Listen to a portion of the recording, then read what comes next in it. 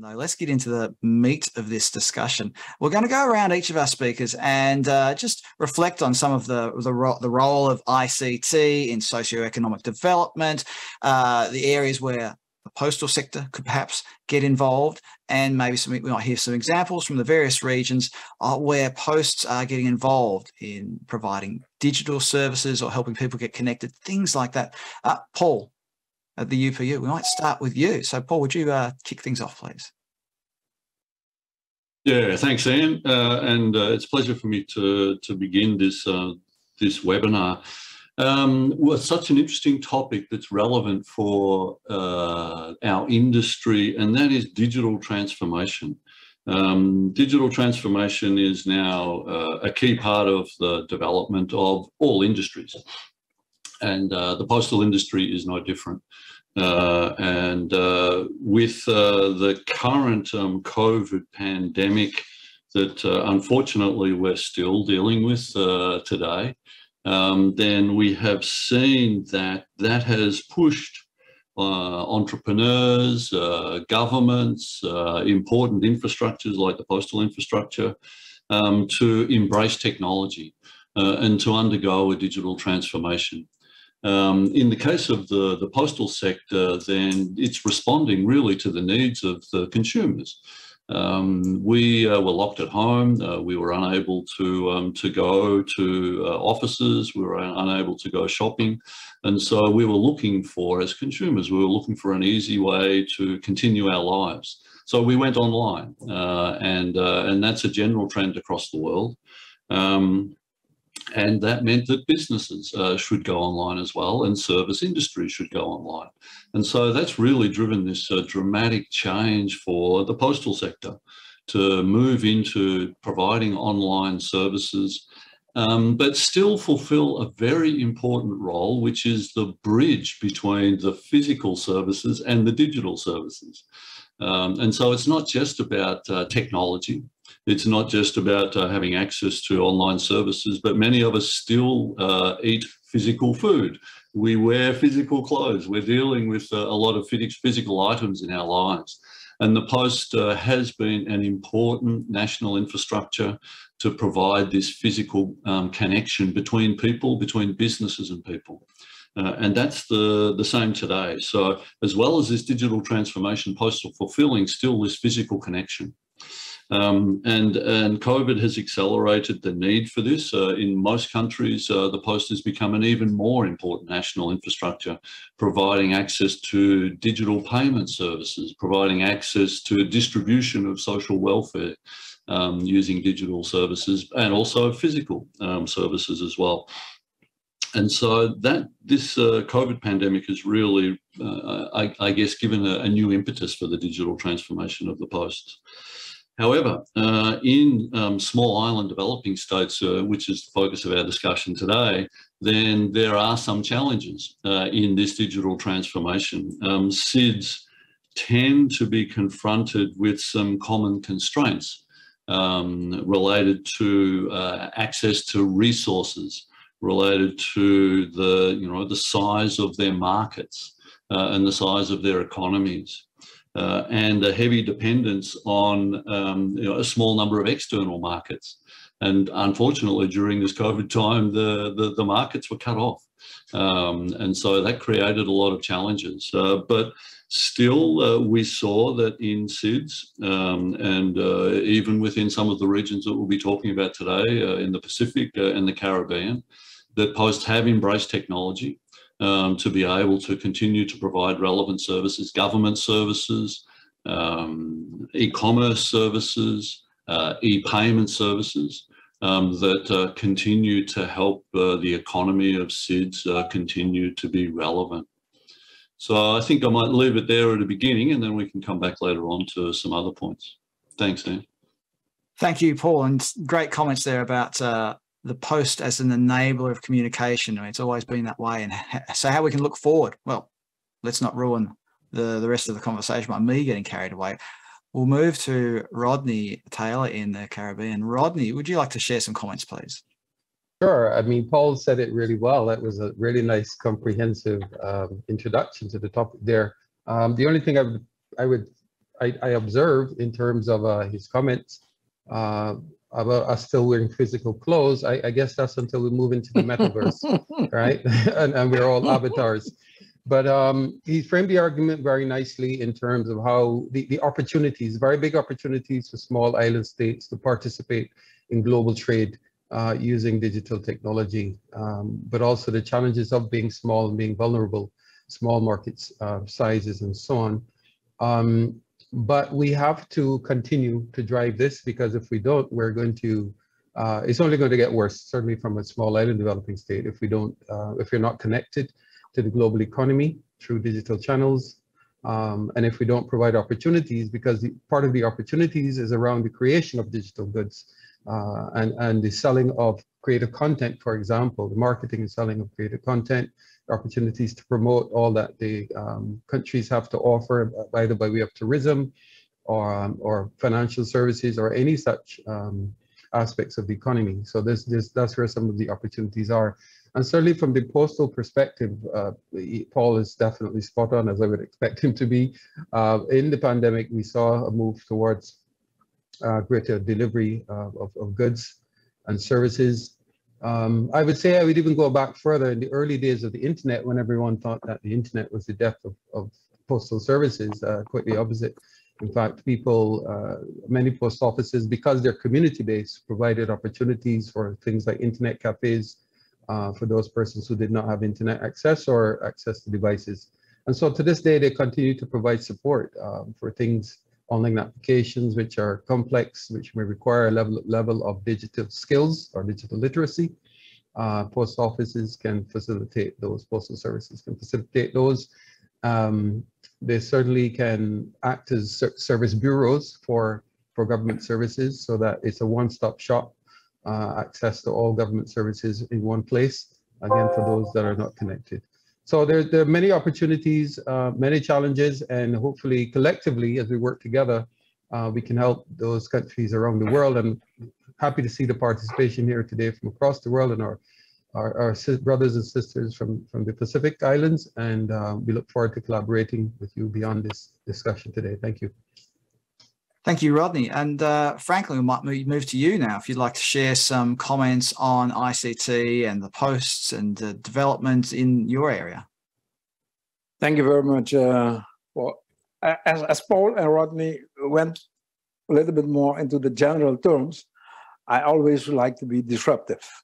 And talking about ICT and digitization in the postal world, I will say, for all those postal organization of executive in this meeting, you will be out of business unless our postal organization abandon their comfort zone and seek to develop innovation models to support our organization to continue to provide the regulated services to the community, but also to enable development of our small island nation.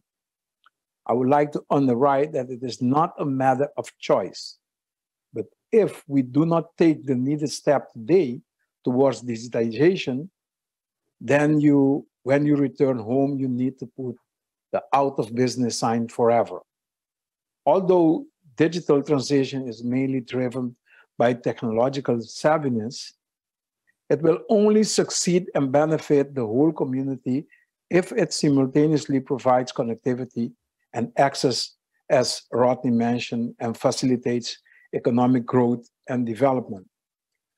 But the good news is that Rodney mentioned is also then the digitization has created a lot of opportunities for the postal sectors, which I would like to name a few as recommendations. For what we did in Curaçao back then when I was the Postmaster General. For the postal services to be able to compete effectively, they need to change drastically. They need to speed up digitization of their products urgently, otherwise they will be out of business. Rodney said they're still alive because everybody thought the internet would be the end of the postal sector. Yes, still a lot of people like to communicate through posts because the connectivity is not that high in our SIDS. But in the near future, with more connectivity, if the postal sector did not step up their game, they really will be out of business, because the private sector will take over, the private operator will take over. So I urge the postal operators that they undergo a cultural change as well as rethinking technology. The postal sector should be managed commercially. I believe, especially in the region, I see that whenever there is discussion about transition or modernization, the political environment has a lot to say in the way the postal sector are managed. And I believe the organization should be organizing and take their digital transition in their own hands. The teams should be more on top of the transition and come up with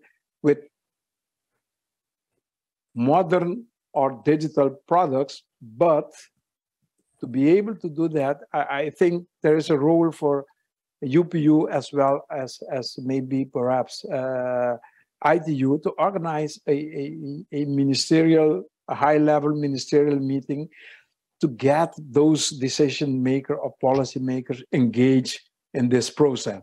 So I believe I can say a lot of this, but because I've been on both sides of the aisle, I've been as a Postmaster General, and now since the last 6.5 years, I'm the regulator. So there's a lot that can be done, and really, I mean it, if they do not change the way they manage the postal sector, that specific postal organization will be out of business. I'll leave it to here, but I welcome any comments or question that might be exist to elaborate a little bit more on my vision and my thoughts. Thank you very much.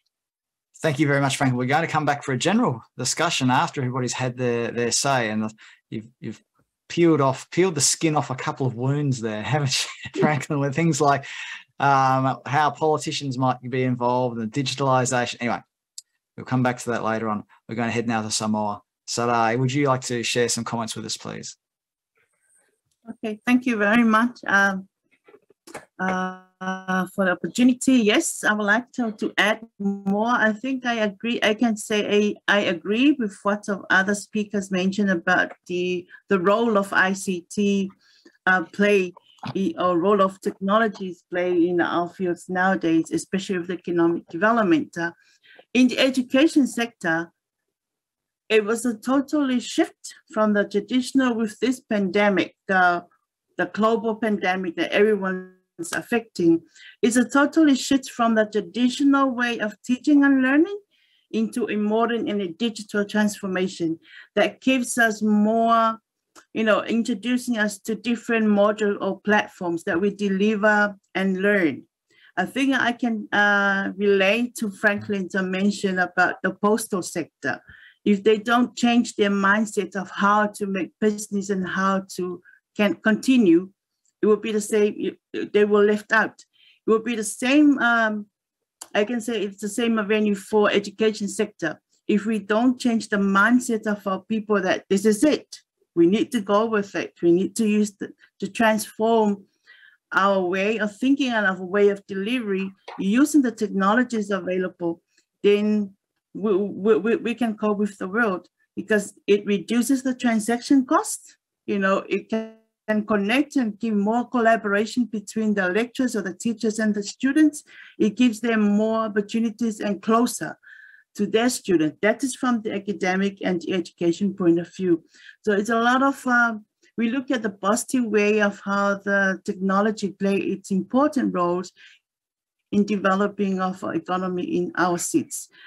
We are so far away from the world with these geographical locations, But with the technology we have, it keeps, we are connected like we are now, different time zones. Without this technology, we can't communicate and we can't share, we can't collaborate, we can't cooperate to solve something. So I'll leave it there for now, but I can add more and interact with the others. Thank you. Thank you very much for that. And we'll move to Andrea now. Andrea, you've got some opening remarks and some slides to share with us, so I'll hand it over to you. Yes, thank you. Just can you see the slide? Yes, we can. Yes, okay. Yes, I mean, just to echo what Sarai was saying before. I mean, this is a simple graph that shows how Pacific Island countries and also Caribbean, they are on average smaller than on the x-axis you can see the population, and on the y-axis you can see the distance from the main markets. And like Sarai and other speakers were saying, I mean, you can clearly see that the Pacific, even more than the Caribbean, is on average, if you like, smaller, and on average more distant than anybody else from the rest of the world. So clearly for the Pacific, any option that is able to reduce, if you like, the tyranny of distance is something that should be pursued in any area. It can be education, it can be commerce, or it can be any other areas, health as well. And so from a trade perspective, I mean, the e-commerce is something that, or e-commerce, or if you like, the application of ICT-enabled channels to trade is something that allows business to reach out to their clients as well as to other businesses across the globe in an easier way. And by doing so, it can obviously, for a business, for any business, it will be easier to start and to operate. And also, obviously, if that's the case, that's the case certainly in the goods sector, but also in the services sector. If you think about for some services, I mean, the tyranny of distance can be completely eliminated by the application of ICT-enabled technology to commerce. And that's, if you like, the reason why e-commerce was included, as I was saying in the introduction, as a priority of our Pacific Aid for Trade strategy. And as part of the work of our organization, Pacific Island Forum Secretariat, we started working on e-commerce back in 2017 by undertaking diagnostic studies on the, if you like, on the determinants of an enabling environment for e-commerce. And one area of those one area of the enabling environment for e-commerce is obviously the area of trade logistics and trade facilitation. And this is why the partnership with UPU and with the postal sector started to develop. At the Pacific Island Forum, together with our partners, between 2017 and 2021, we developed around 11 diagnostic studies on e-commerce, one for almost each of our members, using a standard methodology developed by the UNCTAD. And these diagnostic studies then were consolidated in a regional study that then eventually informed the development of a Pacific e-commerce strategy and roadmap. These strategies includes 54 regional measures, and it was approved back in August 2021 by our ministers. And now, after approval, the work that we are carrying on is focusing on implementation. And the role of the post, if you like, is explicitly embedded in the strategy and the roadmap. And within this area, obviously, the strategy and roadmap identifies a number of priority actions that we want to pursue at regional level with the support of IPU and our partners. And we identified in the strategy 3 main areas where we think that e-commerce can be enabled by cooperation with the postal services. The first area of cooperation was the deployment of custom declaration systems. The second area of cooperation was, of course, like we have talked about, the modernization of the postal operational processes. And the third area was the development, the adoption and development of addressing system, be it a physical system or a geolocation system. Now, with regards to the CDS, to the custom declaration system, our strategy noted how this system allows for the custom information coming along with the parcel to be shared electronically with the receiving post operator before the package is sent.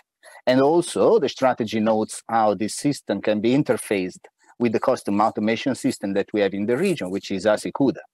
Now, from this point of view, the adoption of CDS in the Pacific Island Forum countries plus and the interfacing with ASICUDA can not only speed up the clearance of e-commerce parcels, but can also respond to the legal requirements adopted in some countries that require the delivery of advanced cargo information. This is a system that we are already piloting in Vanuatu, and we hope that if the pilot is successful, this is something that can be replicated regionally so as to enhance our e-commerce infrastructure. Of course, on postal services, there is something we can talk later on, but essentially our strategy recommends the establishment of a regional program which can leverage the tools of the UPU, both on e-payments, operational readiness assessment, and strategic e-commerce readiness assessment to improve the ability to deliver effective and efficient e-commerce solution of postal operators. If you look at the data for the Pacific, for example, you see that I just look at the data from UPU and compare with those from, if you like, a courier like DHL, that, for example, in order to send a package of half kilo between the Pacific and Australia, UPU is on average between the postal service is on average 40% to 66% cheaper than the private sector. But then the problem is, the speakers before were referring to, is not just the fact of being cheap, it is a very good starting point, but the system needs to be fast, it needs to be reliable, it needs to be traceable. It's something that each consumer and business wants. So in order to achieve these results, the development of a regional program is what our strategy recommends. And then finally, we are talking about small island, we are talking about places with lots of rural areas that are without an addressing system. And obviously for a business or a consumer being located in this area, is either difficult to buy by using e-commerce or even to sell. So definitely the adoption of a street addressing system, for example, as is being piloted currently in Samoa, or alternative geolocation system using, alternative software like Google Plus Code or even local software that are available in the Pacific, is something that should be implemented in order to improve e-commerce readiness. That's the reason why at the piece we are promoting the development of this regional program with the UPU based on the example of what the UPU is already undertaking in the African region. There, the UPU is implementing a very interesting model which leverage not only their own technical expertise, but also partners from developed countries, in that case, France Post, to build capacity in a selected number of countries. In the Pacific Island region, we are fortunate to have amongst our members Australia and New Zealand, whose post could potentially play a similar role to what France is undertaking in Africa within the context of this UPU model. And a final other two areas of cooperation that we are pursuing with UPU and with the postal system in general is their, how can I say, is there, I mean, the post cannot be seen in isolation from the rest of the e-commerce system. When I was saying at the beginning that we are undertaking e-commerce assessment in the different areas of e-commerce readiness, obviously logistics is one of the many elements that make sure that e-commerce can work. And therefore, it is important that the postal services be fully involved in the regional e-commerce governance system that we are currently developing in the Pacific, in this case, through the participation in the regional and committee and subcommittees, where all the actors of the e-commerce ecosystem will be able to determine the direction of the e-commerce governance going forward. And finally, of course, the post can be an important provider of statistics. Because a lot of time we talk about what are the determinants, and we have a lot of information on what can be the determinants of e-commerce, but unless we have information on what is the result of moving these determinants in order to generate e-commerce, then it's difficult to understand whether our policies are effective or not.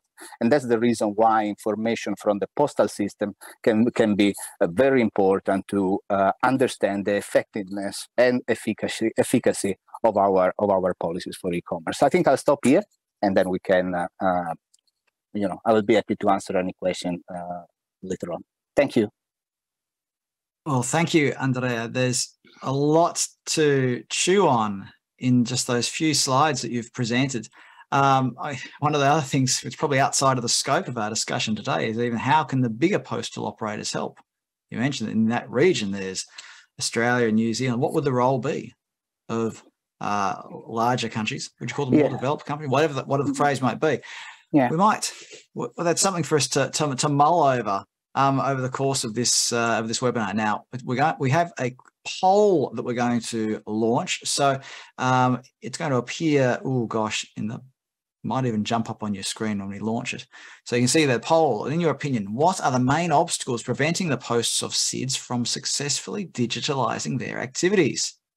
So, as I say, vote early, vote often. You can only vote once, I think. But please select the options that you think are the main obstacles. And we're going to come back to that later on. So please do get voting. As I said, we'll come back to the poll later on. And I know some of you have already popped a few questions in the Q&A. If you have any questions, please do pop it in the Q&A and we will get to them as we go along.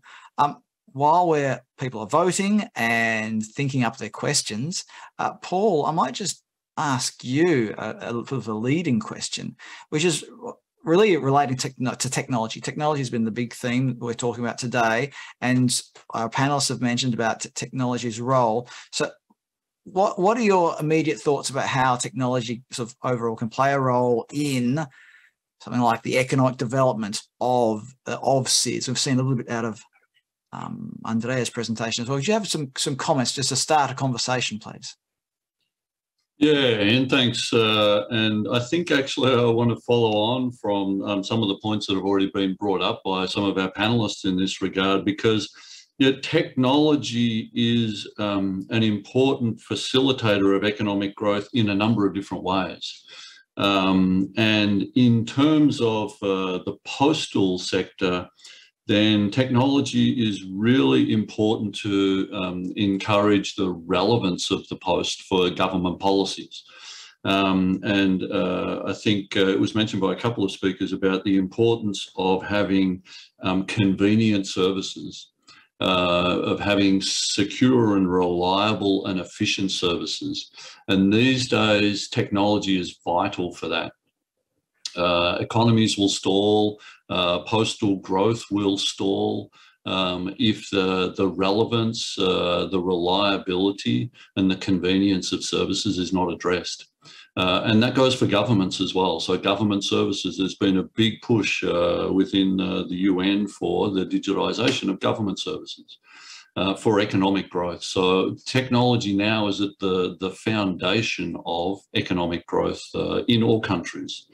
And what we have seen at the UPU is that where governments, operators and regulators work together in the transformation, in the digital transformation and adoption of technology, that diversified services lead to better performance of government departments, lead to better performance of postal operators. And around the world, that's the case where postal operators have used technology to diversify into financial services, into e-commerce services, as I think as Rodney mentioned, into community access points as well, where posts can not just provide access to technology, but can be a facilitator, a capacity building resource to help people use technology appropriately. Technology is not the solution. Connectivity is obviously very important, and it is one of the challenges that Rodney mentioned is still to be addressed. There is still a significant proportion of the population that are unconnected, and so the connectivity issue is relevant. But once people are connected, then there needs to be a lot of capacity building to help them become online businesses, become online consumers. And this is where the post can actually play a very important role, just by leveraging the network that's available in many countries. Now, in small island states, that's not necessarily as large an issue as it is in some of the bigger countries. But like we see in many SIDS, that posts are providing, for example, in French Polynesia, posts are providing access to administrative documents online, and facilitating the physical distribution of those documents. In Tonga, there's an online postal shop. So the post is facilitating access for small and medium enterprises to be able to sell online. Again, in French Polynesia, the public internet access points provide access for consumers and for businesses to be able to go online. So these are like fundamental services that can really bring value and really support economic growth, because one of the challenges that SIDS face is not just access to technology, but also resources. And people in digital transformation, it's well known that digital transformation is about technology, but also about people and about processes. And that's where an institution like the Post can play a very important role. But picking up upon the point made by Franklin, that there needs to really be a culture change, and that culture change starts from the top. And it also starts from governments, I think, reflecting on what may have appeared to be a tendency to relegate the postal sector outside of development strategies when we're talking about digital transformation in the digital economy. But we've seen, as I mentioned before, that countries where the post has been embraced as part of the national strategy for governments, as part of the national policy for the development of the digital economy, that there has been a better performance by those countries and by those postal operators. So at the UPU, we're really reinforcing our efforts in response to that, to strengthen the work that we put into small island developing states, and encouraging greater awareness for governments and regulators to integrate posts in national strategies. We have a program on digital transformation and digitalisation of postal services to support that. So we are providing assistance to member countries. Andreas mentioned a project that we've been running on digitalisation in Africa, and this is actually working with the government, the postal operators and the regulators and other stakeholders in the digital economy to unlock the power and value that the post can bring in that area. So we've successfully executed that in 10 African countries. We are currently in discussions with the PIFs and some donors in the region as well, including some of the large countries that you mentioned, Ian, to be partners in executing these digital assessments on the capability of the postal sector, and then to make recommendations to governments, regulators and operators on steps that they can take in their digital transformation to accelerate the digital transformation and the value that the post can bring.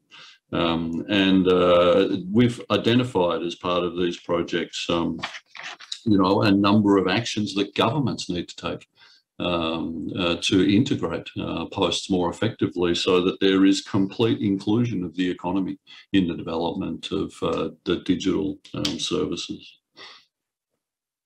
Franklin, do you want to quickly add something? No, I just make a comment to a colleague. So. All right, I thought you were waiting. But no, sorry for that. I will come to you in just a moment. We're going to close our poll and see what the results are of the poll. So if the team at the UPU can close the poll, we'll be able to see the results and they're displayed. You are probably seeing them on your screen right now. So what are the main obstacles? Limited funds comes out on top. Insufficient untrained human resources, lack of know-how, lack of equipment. Interesting, weak or unstable internet connection only ranks there as 5th. Internet coverage is a similar sort of thing. Perhaps if we add them together, we have a much bigger proportion. So there we go. There's some interesting results there from the poll. Sarai, I wanted to ask you a question about, because we're talking about digital inclusion. And one of the sort of, we often talk about, you know, getting people on board and the role of getting people maybe you can't become a digital native, but becoming familiar with the digital world and the pitfalls involved. What's been your perspective of getting people involved in the online world? And then perhaps buying online or using digital services in the palm of their hand or using digital services at the post office, things like that. Do you have any observations or comments there, please? Okay, thank you for the questions. Yes, I agree with what you said, and it's happening here in Samoa. The way that we buy in our people to get use these digital transformation services from the education point of view, it's the awareness and making people to digitally literacy, excuse me, to be familiarized of what's out there, because we can't leave them. We don't want to leave anyone behind. So it's the problem is the lack of awareness, and also the people that you accessing to this technology is the older age. But when it comes to education, it's the young people, and they are dependent on their dependents to get the technology to them, to get the devices to them so that they're familiar and engage. So with this digital transformation, without the device, without the connectivity, which is the major issue, thanks Paul for mentioning that, thanks Franklin, they mentioning that too. It's here in the Pacific. Our major issue is the connectivity, access, and affordability. As shows in the poll, it shows that what we have, you know, what we are experiencing. So what we bringing to our community is more awareness, and this more awareness, it has to come across the board, not only in the education sector or in the classroom or with this digital education, but going to the community where we have our families, because with this technology that we are able to communicate and collaborate more with better economy for our regions. As I said, that the digitization, the digital transformation of any sectors, it all depends on the technology we have. So awareness, more awareness, people to become digital literate so that they understand with their data protection, their data privacy, with this cyber security, because it comes with those threats. So the technology, the people, the regulations, the awareness, those are the things that we need to work on and work together so that, you know, we're in a safer place. So yeah, I think I'll talk more when you ask another question, but I think I answer your question in the first part. Is that right? Yeah. I think it's also always interesting to talk about at a personal level as well. because obviously each of us knows how to use a computer. Everybody connected to this must have some idea how to use a computer. We have the issue of the digitally disadvantaged, and making sure that as we as an industry transform to become, I don't want to say digital first, but certainly digitally enabled, that we are able to bridge that gap somehow, which is a real challenge for policymakers. And Franklin, I had a question I wanted to put to you. As you mentioned, you used to be the PMG. You've got you're now in the regulator's seat, and you must have a fair idea about the whole political scene as well. And one of the things Paul said was that diversified services can lead to better performance of governments. I think you might have said commerce as well, Paul. But do you have any comments you'd like to share about that? About how that digital transformation, especially in a SIDS environment, might lead to better access to services or better outcomes out of government and things like that? I believe, and I will combine it with one of those results of the polls. Digital ICT or ICT tools, if you think about e-government, what are the services of the government that can be digitized? And I believe the Post can play a major role in there. To combine it with the highest score issue of the poll, which was lack of sufficient fund,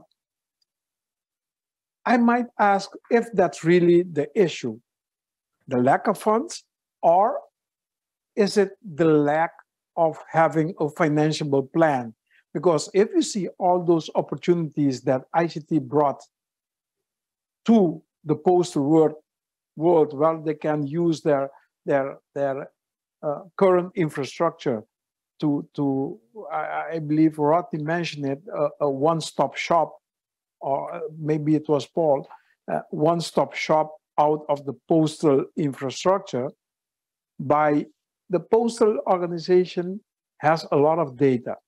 They can create a eGov tool, because if the government itself of the administration doesn't have enough speed to implement a eGov system where all those government services of public services can be provided through a single point of sale, like one-stop shop, with all the data that the postal organization possesses, it can start the process of digitizing the government products.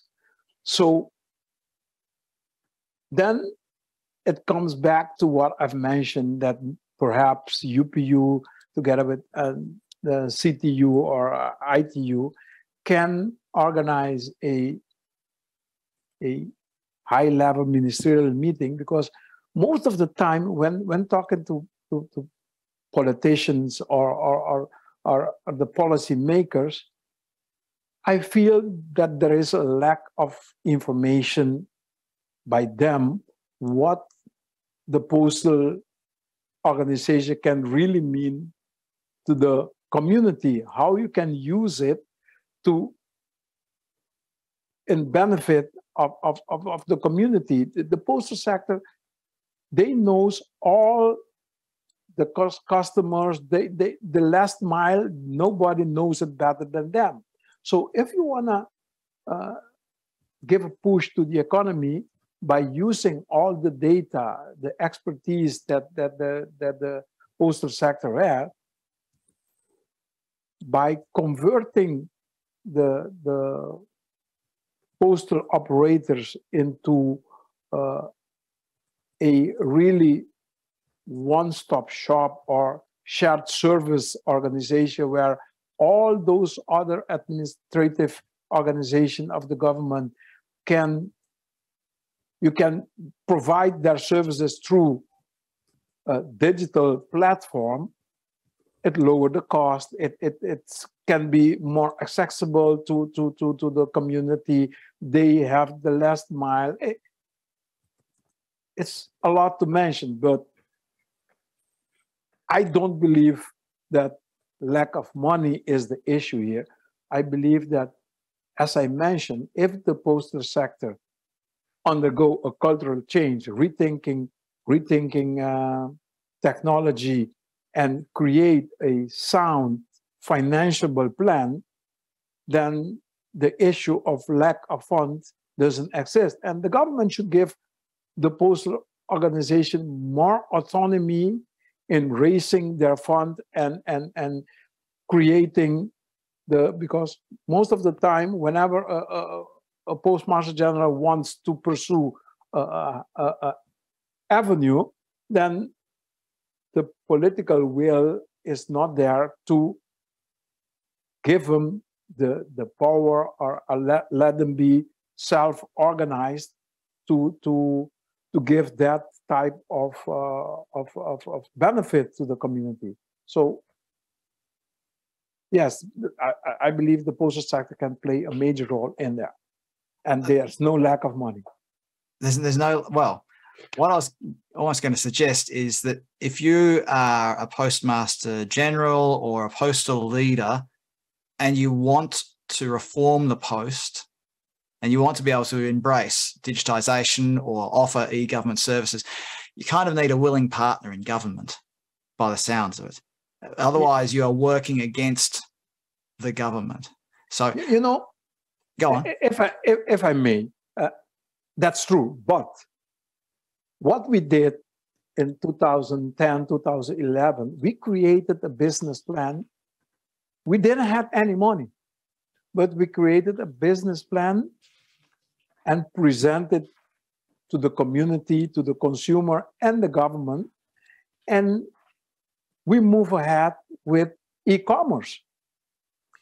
We was able to get some funds based on that business plan from the government. We invested in a platform, and as you said, the postal sector can give the opportunity to the merchants to sell their products online. We created a platform called Right to the Door. So all the local merchants could have joined that platform with their products, sell their products through that platform, and the post office would deliver, because nowadays the family, the mother and the father, both working, and when they leave office, they have to go to look after their children, and they don't have time to go to stores to shop and those kind of stuff.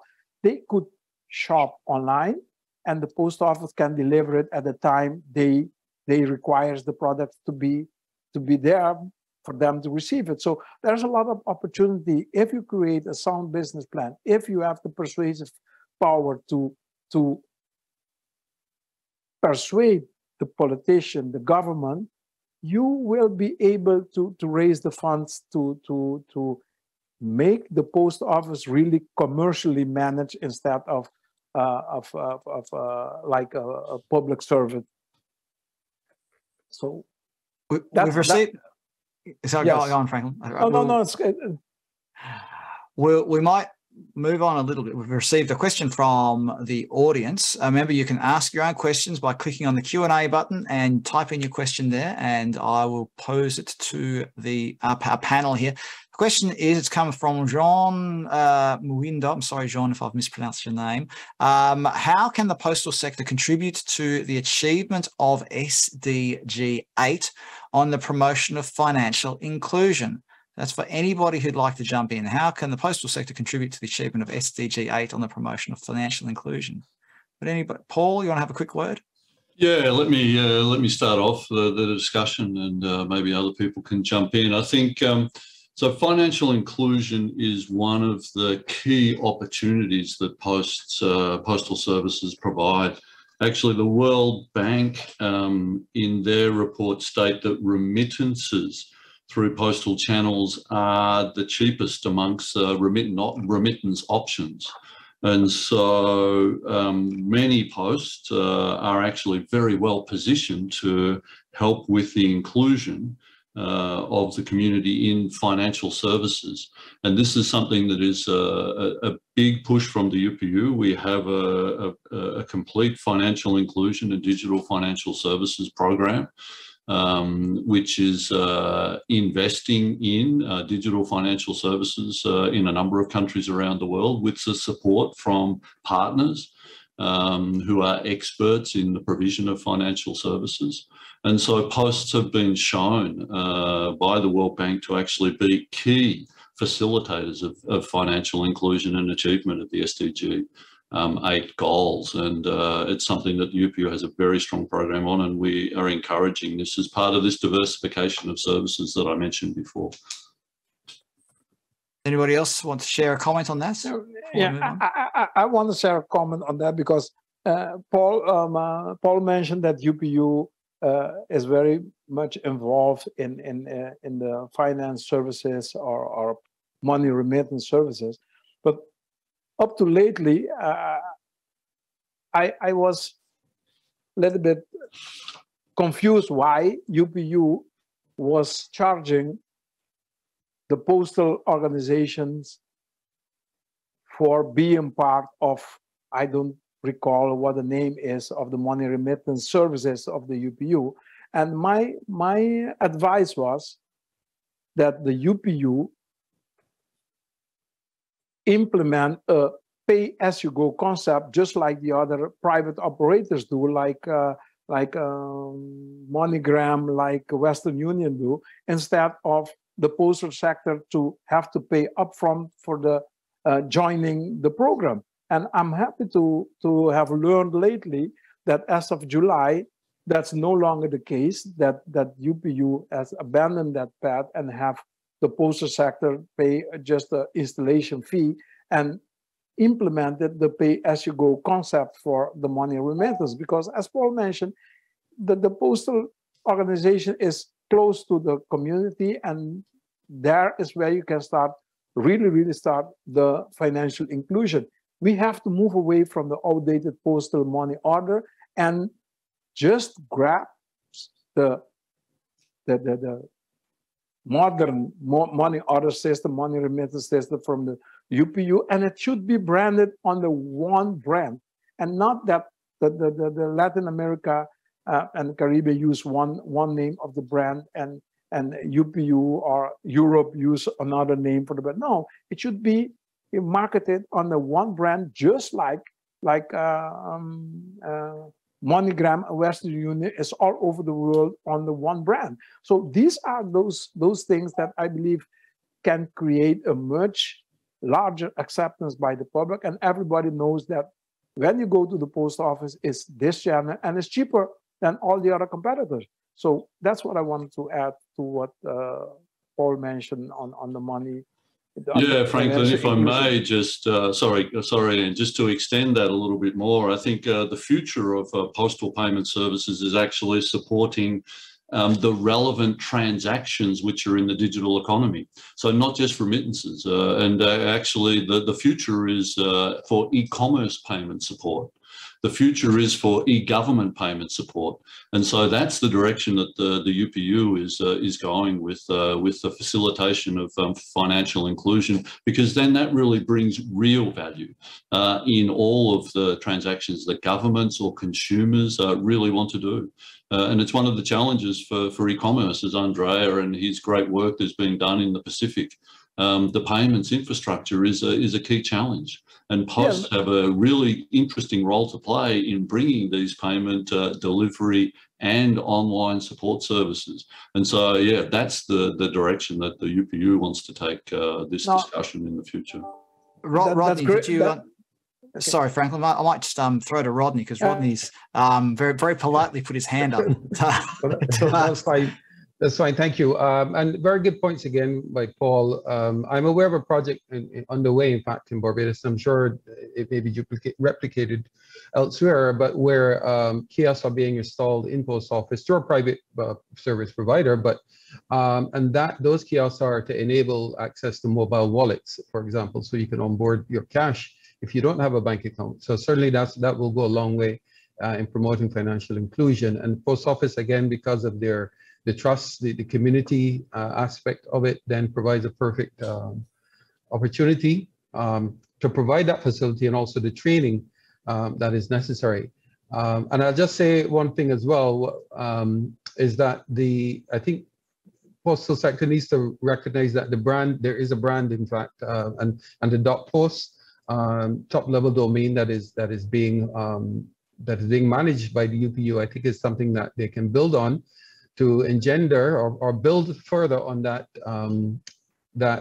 concept of trust, so that users are well aware that it is a legitimate provider of postal services, and the issue of cybersecurity, that there can be a level of confidence as they use those postal services. So, and certainly that is critical if you're talking about financial inclusion and encouraging online payments and so on. People have to understand or believe that they're operating in an environment of trust.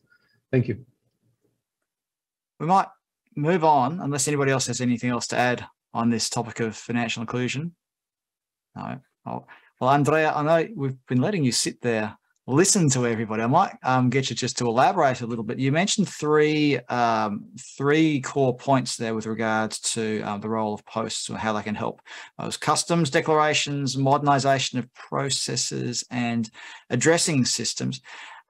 Just as we live in a very global world now, what's the importance of those customs, getting those custom systems right? So facilitating the declarations, getting small value items through customs, and at the same time, at the risk of sounding protectionist, protecting borders and protecting local suppliers. Can you just share a few comments on that and how this can play a role indeed in the economic development of small island states, in particular in the Pacific? Well, yes, thank you. I must say, I'm not being a custom expert. I can tell you what they tell me on this. And what they tell me from the country where they're having this pilot is that basically, like you were referring to, everything that is going through e-commerce currently is very difficult to trace. And from a custom point of view, this means that they're losing revenues. So that's a key interest of customs, especially in countries like some countries in the Pacific, where in some actually we don't have an income tax, and so most of our finance relies on import duties. So you can imagine in a world where e-commerce is ballooning, one key interest of the customs services is to make sure that what enters and what exits is subject to taxation. So that's the classic interest of customs. Then there is another function of custom that can be undermined by the fact that e-commerce parcels are not well accounted for, which is the statistics. The customs are, in terms of trading goods, are the main provider of statistical merchandise, and the more and as the quantity of small parcels imported and exported via electronic means increases, that there is an interest of custom for statistical purposes to track them. So I think these are two items, and then there is the third one that I suppose that it concerns more kind of the area of trade facilitation. Obviously, you cannot treat small parcels trade in the same way as you treat big containers, shipping containers and so forth. And so there are, as I understand, there are good practices elaborated by organizations like the WCO, which allow simplified or expedited shipping of. So this, if you like, is I think that answers the question from a custom point of view. And then, of course, there is the issue of speed. And there is the issue of legislation around the world. Now, the issue of speed is clearly related to the ability of, the post office in the receiving countries to have advanced information on the parcel coming from the sending countries, and being able to share this information with custom, because that it contributes to the speed up of clearance. And then finally, that I understand that in some developed country, but that Paul I think can elaborate much better than I can. In some developed countries, unless there is this advanced information that can be provided on the parcel that are sent, there starts to be legislation in kind of US, EU, understand also China, which may eventually prevent countries to engage in e-commerce unless this advanced information is provided, so to avoid fraud or illegitimate trade and so forth. So there are a number of issues that link, if you like, custom, post, and e-commerce, and that can be addressed by linking these three systems for the benefit of revenues, trade facilitation, expediting clearance, so efficiency, and eventually complying with anti-fraud or illegitimate trade. These are some of, as I say, I'm not an expert, so I tell you what they tell me this area. But that's, if you like, is in a nutshell that justifies the importance of that recommendation on CDS. Does anybody have any comments on this before we move on to another question that's come in from our audience? No, if not, we'll move on. Yeah, Paul, do you want to quickly say something, and then I see Sarai has raised her hand. So we'll go to Samoa first. Yeah. So Sarai, would you like to say something, please? I just want to add what Andrea said from the Samoa perspective in terms of the postal. Recently, they're installing the postal addressing system here in Samoa. They're starting, I think it was started last year. And I'm sure Andrea are aware, because we're dealing with this e-commerce pathway and from the BIPs. So we're moving towards it. So with these systems to be installed, a proper infrastructure should be installed first. A proper assessment infrastructure with this digital transformation, and infrastructure should be there for the system to work on. And yeah, we're moving towards it. Postal addressing system is there, and that's the things that limit the scope of e-commerce. But if we do it properly, then we'll improve the e-commerce as we speak of today. Thank you. Paul, did you want to quickly say something as well? Yeah, I just wanted to follow on from Andrea's excellent insights into the importance of electronic data for border and customs clearance, and just take another sort of angle to that. And it comes back to an angle that I think either Rodney or Franklin mentioned before about the positioning the post in a relevant space for policymakers. And so the data that can be collected by going digital, then you obviously improve the efficiency of processes, as Andrea mentioned, and improve the performance and speed, but you also gather incredible intelligence about what's happening. And so that data that's being collected can actually inform policymakers on how to address changes in structure, changes in policy that can help accelerate the development, and particularly for SIDS, because there's a leapfrog opportunity here with the use of technology. The great advantage that SIDS have is that they don't have a lot of legacy systems to battle with compared to large economies. And so there could be the opportunity for access and use of new technology and data that comes from this new technology to really inform some dramatic changes. And at the UPU, we are actually very keen on how to expand the understanding of the knowledge that this data collection that Andrea is talking about can really help identify trade flows, identify types of goods that are being imported or exported, and that can help inform policymakers on what are demands, where are opportunities that that can help economic growth.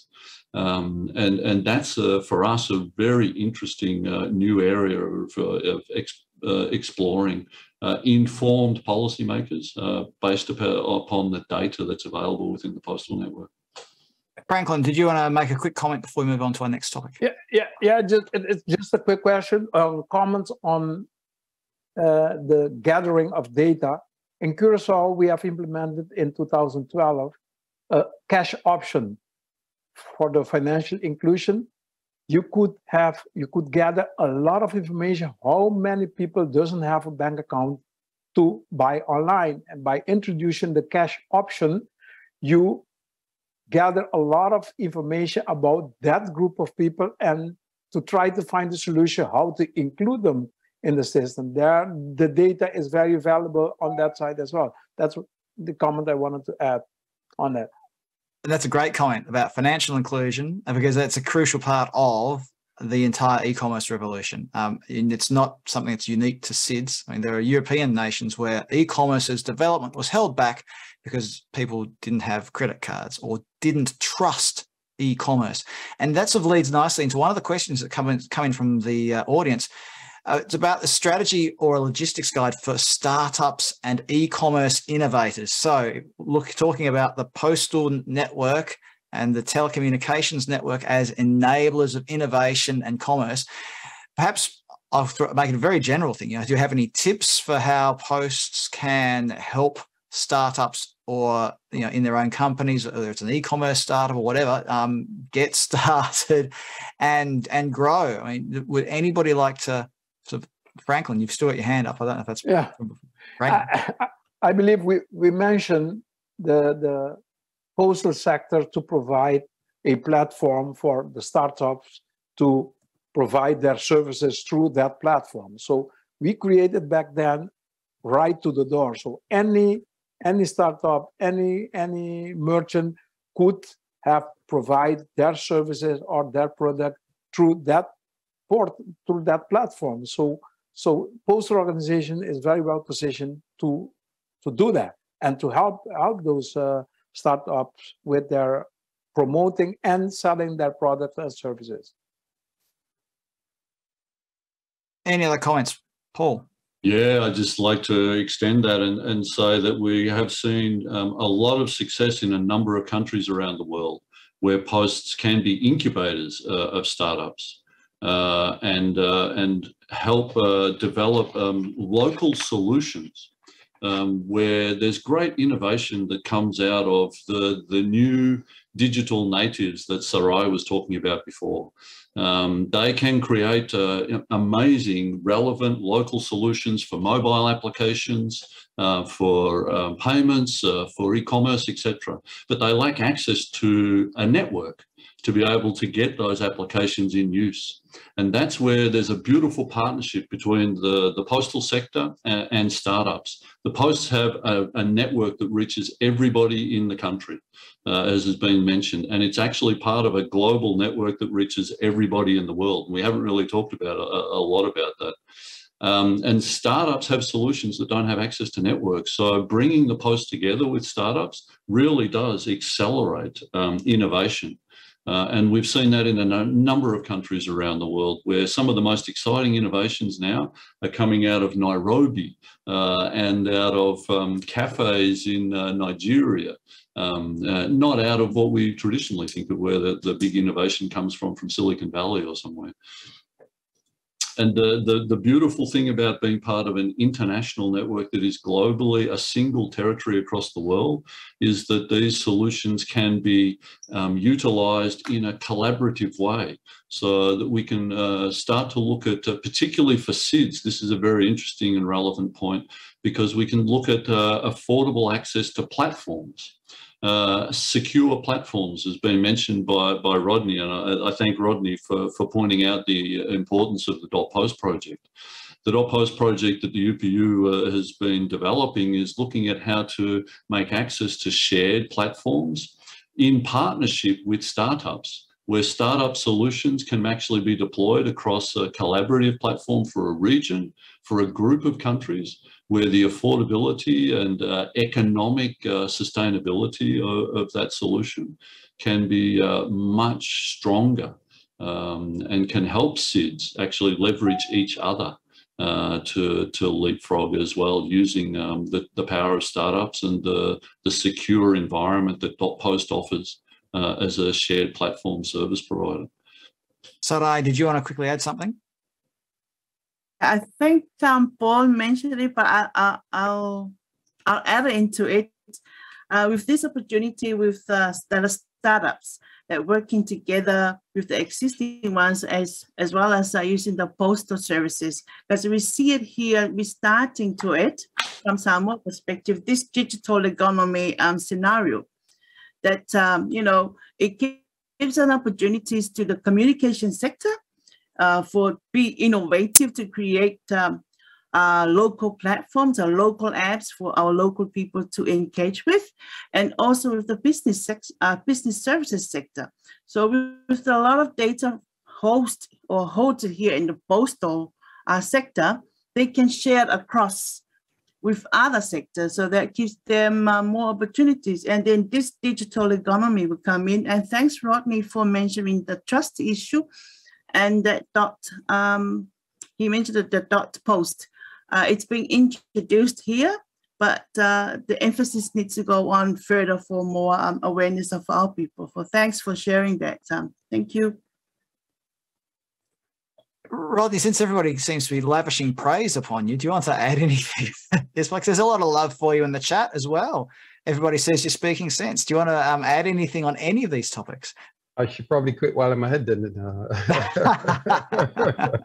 But no, I really think that, I just wanted to touch quickly on the issue of lack of funding, and based on my own experience again in Barbados, that really there were opportunities for completely new revenue streams for the postal services, because in what I mentioned when we had our podcast in May was the specific initiative in Barbados to deliver driver's licenses for in the pandemic, because the offices were closed, and for some people that meant if they're not able to get a driver's license, they're not able to work because their job involves driving.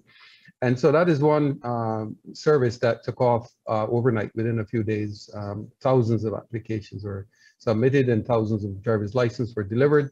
And then passports followed quickly after that.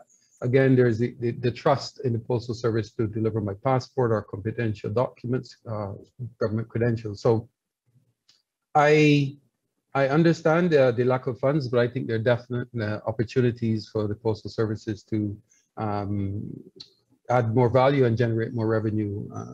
Unfortunately, or fortunately, one of the benefits coming out of the pandemic, I think, presents real opportunities, and maybe why we're even having this discussion today, coming out of the pandemic. Thank you. Thank you, Rodney. Andrea, I'm going to pose this next question to you, but if you can't answer it, just tell me and I'll pass it to somebody else. But since we've heard, Luke Marston's asked the question, any thoughts on SIDS cooperation with larger training partners or economies? What's the value, the opportunity, the risk? Do you have any tips to dealing with so from a SIDS perspective, dealing with some of the larger trading partners? Well, that's, if you like, relates to the kind of half question that you asked me after the presentation. So what's the value of having, how can we leverage the expertise of biggest partners in, for example, our regional program? And that we are trying to come out with the financial support from the organization that Luke represents, and so on, which is the PESER Plus implementation unit. And so I would also like to thank you for this question. Now, to answer that, I mean, if you look at the results of your survey, as you have seen, there is the issue of funds, which obviously is an issue, but as many point out, maybe in this modern world where the biggest multinationals came out from a garage as micro, small, and medium enterprise. You think at Apple, Google, Amazon, and what you have. Probably the issue of fund is no longer the most binding. If there are good ideas, but what is binding instead is definitely the human resources and know-how. And because even those small companies that then become multi-billion empires, they are all made by people who have a lot of ideas, a lot of experience, a lot of know-hows, and a lot of good education.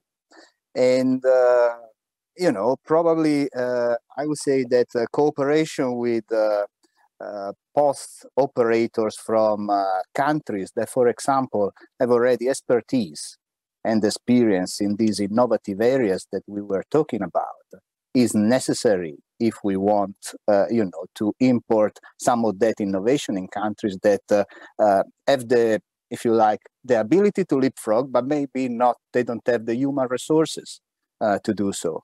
So that's where I think that really for example, like in our case, within regional programs regional program for the post office, cooperation with post office from developed countries that are our members, can allow that kind of really mutually reinforcing benefits, which can allow that leapfrogging that we were talking about. Because if I was thinking, I was listening carefully to the intervention of all these postal experts, and they were mentioning some possible function, actually existing functions, which in addition to the logistics, so the standard job of the post, touches upon many of the, if you like, the key determinants of an enabling environment for e-commerce.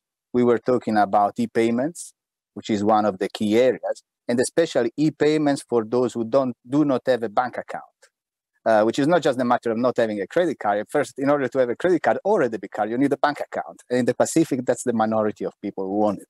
So unless you start to integrate mobile money solution, for example, into the payment system, it is difficult to promote e-commerce. We're talking about incubators. That's another key determinants of e-commerce readiness, because that after education and incubators produces the skills that are necessary. And we have seen from Paul and other participants, like in other countries, this is working. We're talking about e-commerce platforms. In some countries, postal services serve as platform to sell and buy goods, and this is another area which allows a country to become e-commerce ready. And finally, e-government, which it's kind of, if you like, a little bit more distant from e-commerce, but still is one of the of the main aspects that make a country and that allow that public sector part of the electronic ecosystem to work. So unless we partner with actual operators who are able to transfer that expertise to our members in a sustainable way, and when I say in a sustainable way, it means that they're going to stay because it is their interest. Australia and New Zealand are not going to for example, go to another continent after the program is finished because they are going to stay there, and they have a direct interest. They have a direct interest for our postal operators to improve, because it's also in their own interest to trade with the Pacific, and vice versa. And so I think these are kind of examples that justify a progressive partnership between our members and the bigger trading partners. We are almost out of time. Feels hard to believe. We've crammed so much into an hour and a half. I'm sorry to everybody who's asked questions, but I'll just quickly share a couple of things that have come up in the chat before I go around and ask our panelists for a final 30-second comment. Lindsay Welsh from New Zealand mentioned that EAD, Electronic Advanced Data, or AED, for some others, for some reason, is powerful. And as Paul and Andrea pointed out, an important consideration is also data security. So data sharing agreements are key to protect sending and receiving posts and the sending and receiving customers too. Thank you, Lindsay, for your comment. Various comments from Sid Hart at the APP. Sorry, Sid, I didn't get time to ask all of your questions. And ditto, Richard Wishart. I'm sorry, I didn't get time to ask your questions. Everybody else, I'm now going to go around our panelists and ask for a very quick final comment, anything that you think we've missed that we should have mentioned, or any particular nuggets or gems that you want to share with the audience. Paul, I'll start with you, please. Yeah, and first of all, I think it's been a fabulous discussion. I'm really excited by the broad range of topics that we've covered. And for me, it really validates the approach and direction that we're taking at the UPU about strengthening our focus on SIDS. There's obviously a lot of demand here for development, and there's a lot of opportunities, as we've covered. So the UPU is strengthening its focus on SIDS within our regional development plans. We are excited by partnerships, both with organisations like PIFS, but also with the private sector, about how we can accelerate the digital transformation for SIDS and make access to solutions, but also as Franklin mentioned, to make sure that policymakers are informed about the opportunities that exist and how posts can help SIDS develop more rapidly.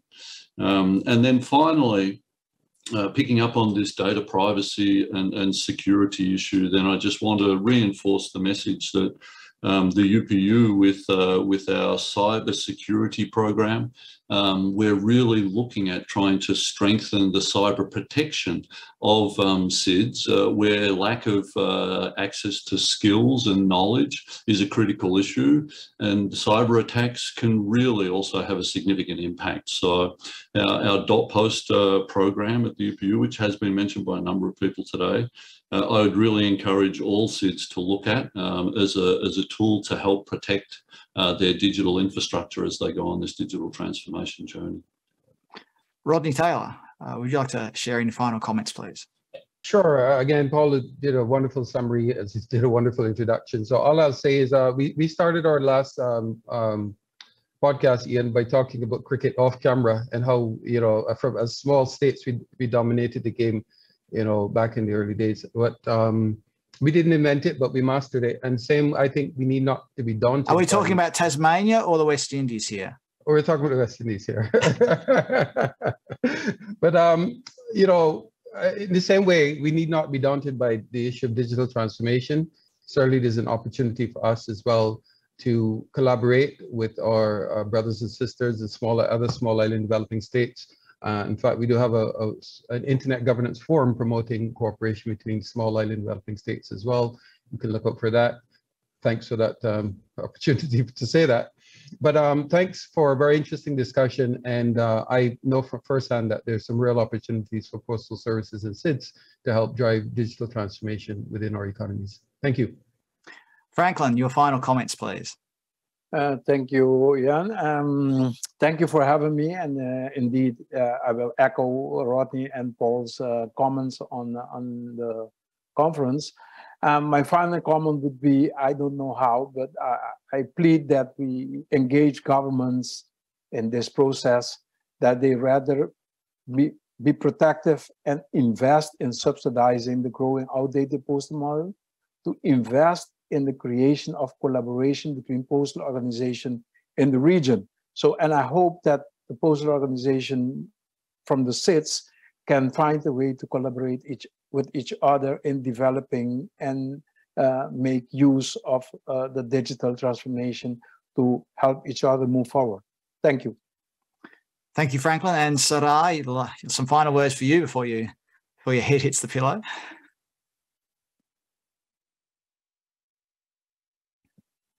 Thank you for the opportunity, Ian, and thank you all for this marvelous conversation. My final words are to ensure the necessary ICT infrastructure is in place, boost the education, because the capital, it's our people, it's human that use this technology, and then we'll improve the business environment, modernize the policy and regulatory framework, and I also agree more collaborations between the government and the private sector to push this digital economy to go through. So for SIDS, from the Samoa perspective, we need more support on meaningful connectivity, affordability, and digital literacy skills to push this new initiative, digital transformation, for postal platforms to go further. Thank you. Thank you. And Andrea, final words from you, please. Oh, thank you for the opportunity to participate and really to learn much more than I knew when I entered this meeting about the real potential of postal operators and postal services for the development of the digital economy, even beyond the realm of goods. I think services for the Pacific, for example, is probably a greater opportunity than goods themselves. And I'll just close you by giving you a stat about business processing outsourcing in Fiji. In 3 years' time, the forecast is that that sector, which seems really tiny, nobody talk about that. It will produce 3% of GDP and will employ 12,000 people, which will make business process outsourcing in Fiji biggest than the fishing industry, which is something we talk a lot about, fisheries in the Pacific. So just to think about what digital transformation means, I think that's a good example. And I really much welcome, any contribution that the postal system and postal operator can give to this digital transformation of Pacific economy, including through the cooperation that we are framing within the umbrella of the cooperation with the UPU and their postal operators. So thank you very much for this opportunity. Well, thank you to all our fabulous panelists for your inputs today, for your expertise. It's been really illuminating. Thank you to Katja at the UPU for all your work behind the scenes. Thank you also to the IT team for making sure that the stream went out to the world and that we fixed any bumps in the road along the way. There will be a video replay available of this at some point, probably on YouTube. Check the UPU website for more details, not just about what we've just been participating in, but also the UPU voicemail podcast, the Dot Post initiative that Paul may have mentioned once or twice, and various other things. Head on over to the UPU website, upu.int. There's a link in the chat right now to the UPU website. So thank you for taking part. Thank you for your input, your questions, and enjoy the rest of your day. Or if you're in the Pacific, and we know there's more than one, have a good night's sleep. All right, goodbye, everybody.